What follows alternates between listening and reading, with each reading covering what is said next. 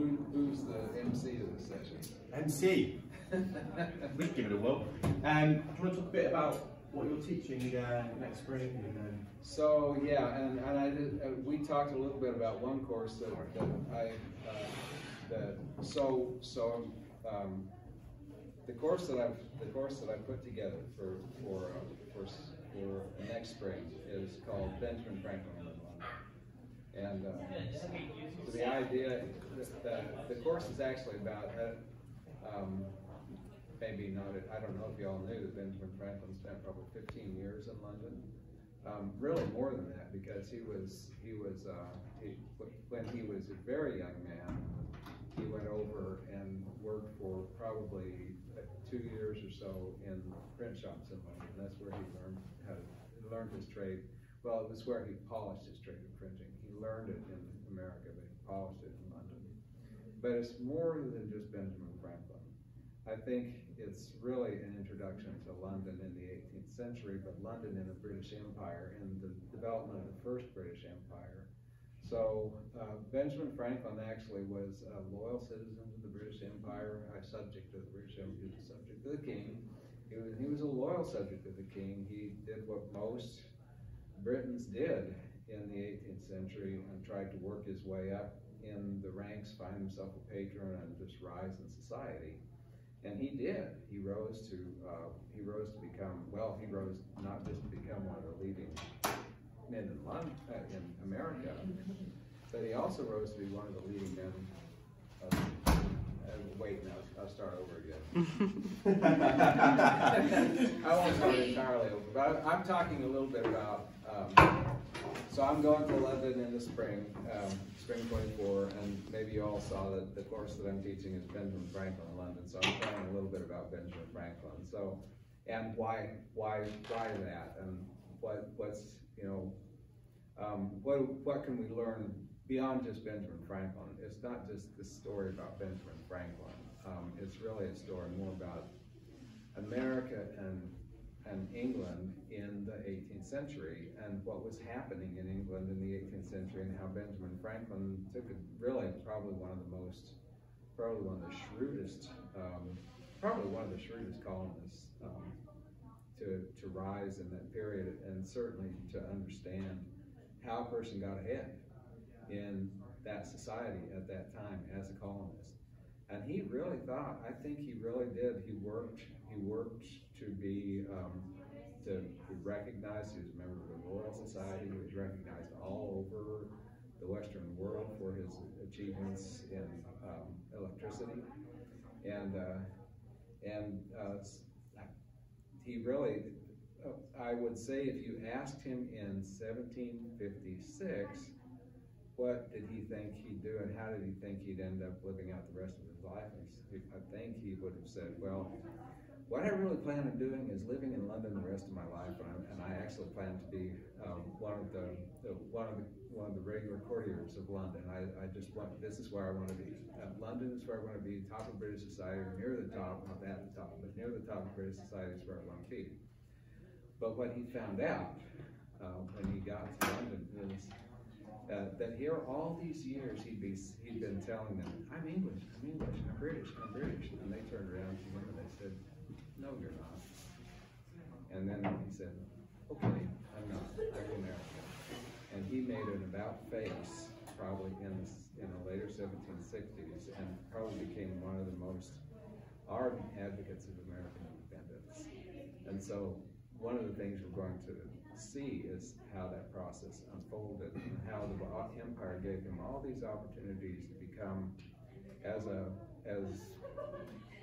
a younger son of a candle maker, how the society gave English all the culture and production of England in the 18th century gave him the opportunity to start there and get to a position as one of the leading figures, really even before the American Revolution, one of the leading figures in Europe.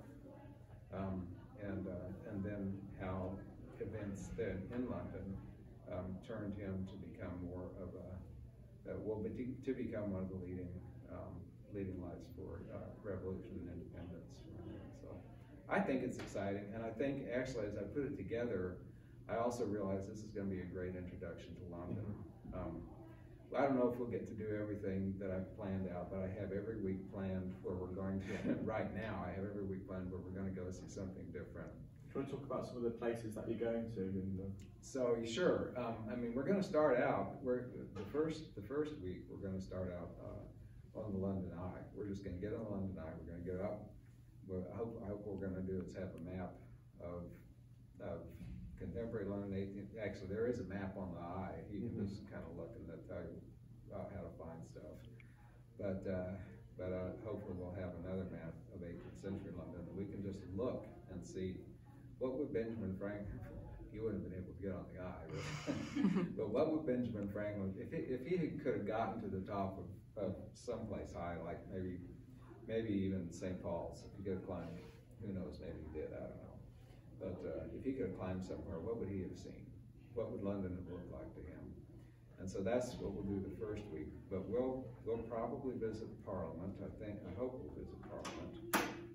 We'll visit. Hello. Hey, how are you doing? I'm all right. Welcome. So we'll probably visit. We'll definitely visit Greenwich. Greenwich is. When you watch, you've seen Pirates of the Caribbean, right? So it's the second one. Do you remember seeing the room with the beautiful paintings on the ceiling? Those people we're going to visit that room. We're going to see that place because that was the hospital, the Navy hospital. So it was created. It was commissioned by Queen Mary of William and Mary fame for wounded sailors, and so it's a big, beautiful campus, really, and so we'll visit that, but also Greenwich is, you've heard of Greenwich Mean Time, so it all starts there. So we'll go up and see the observatory as well, and it's very important for I would say for scientific discovery and investigation in the 18th century. So we'll do that. We'll have to ride I think we'll do the water taxi probably. I think that's what we're going to do. We'll do the water taxi, so we'll ride down the Thames, and you'll be able to see that. We'll visit. We'll probably visit a couple of the great houses where Benjamin Franklin would have had friends. We'll visit lots of museums. We'll visit the National Library. We'll visit a London Museum. We'll visit the docks. What do they call it? The dock. It's just the docks. Docklands, yeah. We'll visit the docklands where docklands are actually, I think these days they're really nice condos and. Yeah, so it's Canary Wharf, which is the financial district. So it's all high rise. It's really, I mean, yeah, it's not anything like it would have been, but there's a museum there that we can visit that has a lot of that slavery, the slave trade, which was of course really critical at that period. I don't know if you've ever watched Wilberforce, but they in that movie they have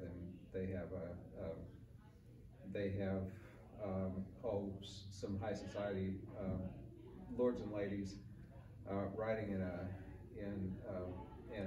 a boat past the slave ships and holding their noses because slave ships smelled like cattle cars, but worse than cattle cars.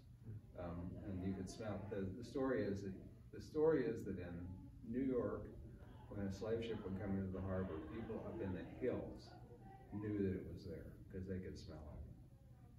So in any case, we'll learn a little bit about the importance of the slave trade in 18th century London, and so if we can, we'll see if we can't go up to Staffordshire to see if we can to visit where the pottery is made. There's a museum of Wedgwood, China, up there. But that's very important. The reason we're going to do that, part of it is this is beautiful. Part of it is because it's very important in the 18th century. The Staffordshire pottery went all over the world, actually. It was a staple of English So, but it's also going to be a lot of fun to go. So, yeah, no, it'd be brilliant. And that class will count for humanities credit and potentially social science credit. It should be easy to get the social science credit for that too. I'm going to do some of the Jennifer Spice-Benet things. And bring maps, and we're going to do when we go places, we're going to map it out and see where we're going, and we're going to talk a little bit about the interaction of geography and environment and history as well. So, brilliant. So we'll have Dean Hall's course. We also have a couple of staples that we do every semester. So SOA 200 Arts and Society will be taught by British adjuncts, and you'll explore mainly theatre, music and art. So going to places like the Royal Albert Hall, different concerts, theatre productions at the Globe, so seeing Shakespearean kind of things. Biblical Foundations you can also take in London with our British adjunct. I teach British Heritage and Culture, which qualifies for Humanities and Social Science credit.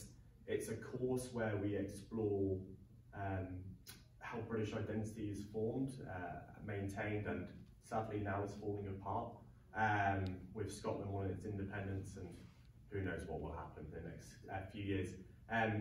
There's a historian called Linda Coley who talks about how British identity was kind of forged through war, empire, and Protestantism. So what that means is that we'll explore kind of like the key narratives which kind of forge these peoples together. So we'll look at the World Wars, so we'll go to places like the Imperial War Museum, the Churchill War Rooms, go look at kind of where London was bombed and explore the streets. We'll also look at how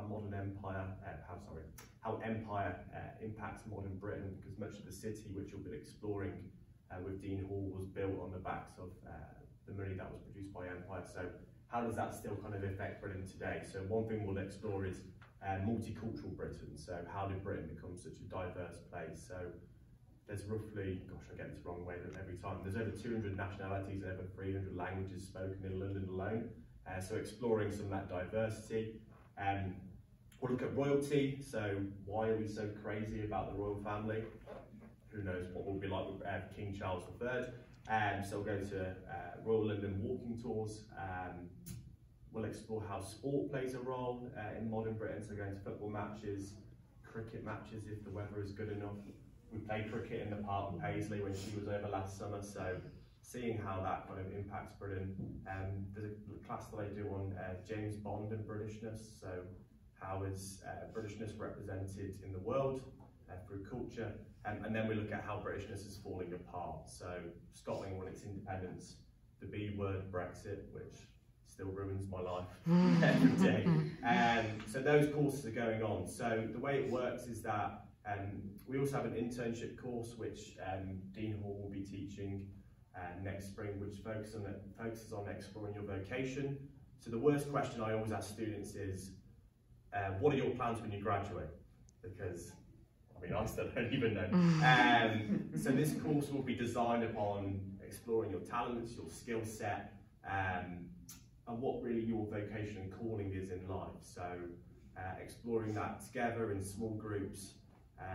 So it'll be a great way of exploring your own journey when you're in London. So everyone is signed up for the internship course, which is required because you need to get the credit, the academic credit for that internship. You don't get the credit for just going to work. So that's 6 credits, and then you have the option of signing up for an additional 2 or 3 courses. So whether that's both of our courses or whether you plan to do SOA in London or Biblical Foundations.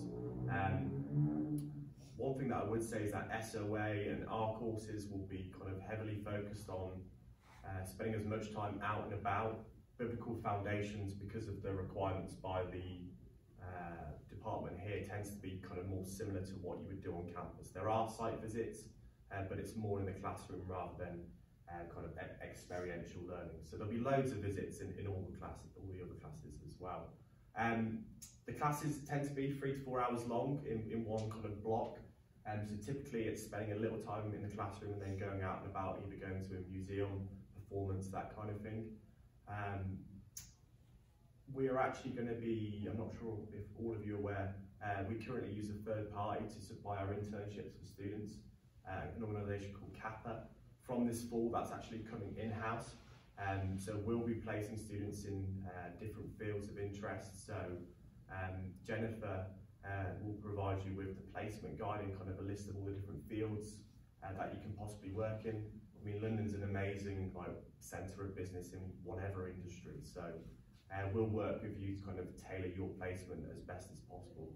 Again, you can get that great experience while you're there. Paisley works lasts them, so it typically is 20 hours a week over 12 weeks for the spring. So on the days that you're not in classes, you'll have 2.5 days to work and gain that experience. In terms of other things that kind of happen in the programme, so once you arrive in London, we'll do like a week-long orientation to kind of help you hit the ground running as quickly as possible. And then every Wednesday we do a different community event. So those range from playing cricket in the park. What else we do? We're going to we just came back from a Great British Bake Off experience, which is like the tent and all that sort of stuff. I did not read the instructions, it didn't go down well. So yeah, we'll go to places like that, interactive darts, go and see football matches. So kind of to provide some context, I previously worked at Boston University and another American university in London, and kind of what sets the Daniel House apart is the sense of community and lifelong friendships. I'm meeting with Paisley's old group this evening rather. I met with Full 21 the other day, and they all remain the best of friends. So looking across the classroom here, even if you don't know anyone, those kind of friendships that are built are so incredibly special. We also go on a weekend excursion to Wales in the semester. It's like an outdoor activity. Again, Paisley went, she can give you a testimony. So there's activities that range from surfing, kayaking, coasteering, which is jumping off varying degrees of heights, cliff edges into the sea, hiking. There's loads of sheep and cows, which someone was chasing a sheep the other week, which I wasn't prepared for. If that's not your thing, you can go to castles and also go to cathedrals, and it's in the middle of nowhere in Wales, so it's completely picturesque and is really kind of like a stunning place to visit while you're there. I should have provided some context. So I'm the Director of UK Programmes and Operations, so I live on site with my wife and our Cocker Spaniel Larry, so it really will become like a home away from home. Dean Hall will also be living on site with his wife, so we'll be there to support you throughout the whole experience while you're in London as well. So whatever problems you may encounter while you are there for 15, 16 weeks, we'll be there to kind of help you through those things. And of course, London being where it's at, does anyone have friends there now? Okay, Paisley does, and you also as well. It's obviously a great place to go off and venture into the continent and explore different countries while you're there. Spring break falls at exactly the same time as it does on campus, so you have about 10 days to cover as much ground as you'd like, and depending on your stamina and obviously what budget that you have, most weekends are free to travel as well, so use London as your launching pad to explore the whole of Europe as well. But there are some amazing things in London as well, so you don't have to travel every weekend. So I think that's most things. Is there anything you want to add, Paisley, as a veteran? I don't think. There's just so much to do. Like, obviously the semester is different. I did the summer program, so I left May 31st, got there June 1st, and then I left on July 15th. So I was there for 4th of July, which we make fun of Tom about all the time. But it was one of the best time frames to go, but I really, really loved like my friends' experiences with this semester. So I think the semester is such a crucial part of your Samford experience because you're seeing so many different realms of London that you can't see in a month and a half. And the classes that are offered are so crucial and so important. There's so much free time that that's your problem, is there's so much to do. And you have to balance school life, but also like balancing living in London and like contacting friends and the time difference. And that was such a big learning curve that I had, and I'm so grateful that I got to do it because I couldn't have done it just staying at Samford. But there's just so much to do, and we call Tom like our in-house father. Like he was truly like just such a great person for us and such a good role model, and he was always there for us whenever we needed it. So if you're ever hesitant about like, I don't know, like, am I gonna feel safe there? Am I like not gonna like build community? Like Tom fosters that community so well. and the people there are just like, they're so great. So I just think it's something that you have to take. It's like a once in a lifetime opportunity. So lovely, thank you. Maybe I also love Larry. Yes. But my dog's by far the most popular person there. Again, it will be by far the most amazing semester experience of your career, of your life, and it has such a specialness to it. It will also be the most challenging as well. You'll be away from your normal support structures, and you'll be trying to juggle this, as I would say, a three-legged stool, but there's so much else going on. You've got classes, you've got internships, the temptation to go off and see absolutely everything. So you'll be juggling a lot, so you'll learn and probably develop more than any other semester as well. But again, we'll both be there to kind of help and support you throughout that journey. So yeah, whatever we can do to answer any questions before you apply or come over, hopefully you'll all apply, right? Yeah, we'll do anything to kind of help you out. Does anyone, so you have a step sync shirt, right? Oh yeah. We stream step sync, so don't think that you're missing out on that at all. Does anyone have any questions? Yes? So for the internship, I know it's 6 credits, but what does that does it count for? Is it like a humanities, or how does that work? Do you know? What does that classify as? I don't know that it does. I think it all depends on what your major is. So some majors require those internship credits. If not, it would go down as an elective, I'd assume, right? That's what that's what I assume. And you can talk with your advisor about that for your particular major and situation to know if it's a required internship and if it could count. Mm-hmm. Yeah. Good question. Any other questions? I know you talked a little bit about the long classes and what you do on Wednesdays and throughout the week, but what does a day in the life or week in the life look like? Almost scheduling, how do you, where do the classes go, where does the internship go? So the internship class is normally on a Monday morning, and then there's not usually a class on Monday afternoon. So, and the internship class actually only meets every other week. So as soon as you get out of that class, most people tend to go to their internship to do half the day, so get 4 or 5 hours of work in. Tuesday tends to be class all day, so the schedule's not set. So say, for example, it's both of our classes in the morning and in the afternoon. If you're not in those classes, you would have that day free to do your internship. Wednesday's normally completely free to get internship hours. Thursday's a full day of classes, which is typically SOA in the morning, Biblical Foundations in the afternoon, and then Friday's completely free to do your internship. So it all depends on what your schedule is. If you don't have classes on Monday and Tuesday, you can get your hours in then and have that Friday completely free. So it all depends kind of what you sign up for. Most students don't tend to work a full day on Friday. They tend to just work a Friday morning and then either just finish for the week and then go off and explore London or the UK or go off into Europe. So it's a pretty action-packed week, but like Paisley said, before she disappeared, there's still plenty of time to go off and explore.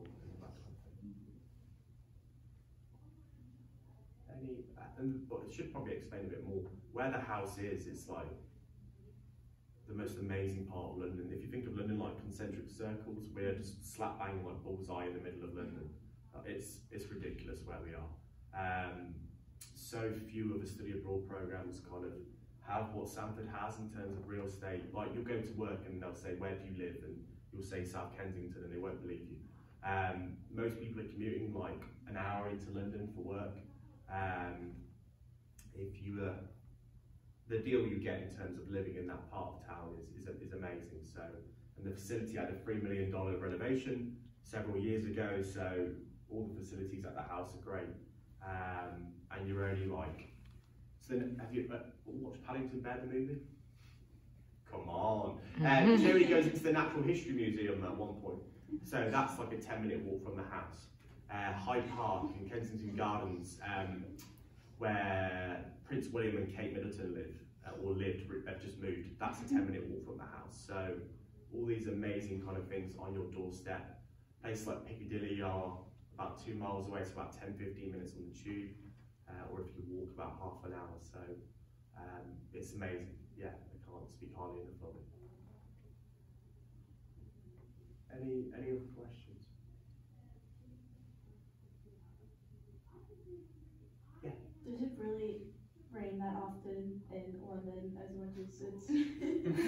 that's a misconception. I think it was snowing the day before I left. It doesn't rain anywhere nearly as much. It'll rain for like a brief period and then it will dry up. It'll be quite cold and when you arrive in January, but that's the same everywhere, and it'll be quite dark. But the great thing about spring, by like April, the days are so long because our latitude's much higher, and it should be very warm as well by the end of the semester. So it gradually gets brighter and brighter, the weather improves.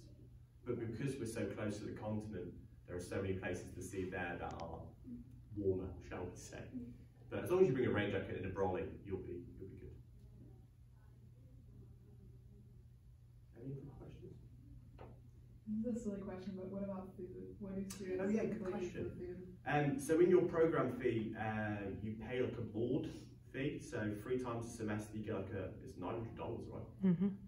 You'll get $900 to use however you like. So the house, in the basement of the house, has a breakfast room, and then also, sorry, I should have brought pictures, and also a kitchen which is fully equipped with everything you would need to make meals. So some students cook together and like group share that. Some cook alone. I'll be frank, there was one guy an alumni that I met the other day who didn't enter the kitchen 1 point. He just went and saw Colonel Sanders and someone else every day. So it varies greatly, but most people use the kitchen to cook. There are also so many options on your doorstep as well, delivery apps, all that kind of stuff. So it's very much a mixed bag. In terms of what we provide food-wise, when you arrive, like breakfast items are there for the first week, and then throughout the semester we provide tea, coffee, milk, and most importantly biscuits, like the English kind, which I just bumped into a 422 alumni out on campus. She asked if I brought chocolate digestives with me, biscuits, which I did not, so they're a big favourite. But yes, it's very much kind of a focus on independence. There's no cap, I'm afraid, which could be a good thing or a bad thing, depending on your outlook. Any other questions? Okay, brilliant. Well, you know where to find us. Yeah, I'm just downstairs. And I'm several thousand miles. But yeah, I'm just T Crosby at samford.edu. Jennifer has my information, all that kind of stuff. So yeah, whatever pops up before between now and then, please don't hesitate to get in touch, and hopefully we'll see you next spring.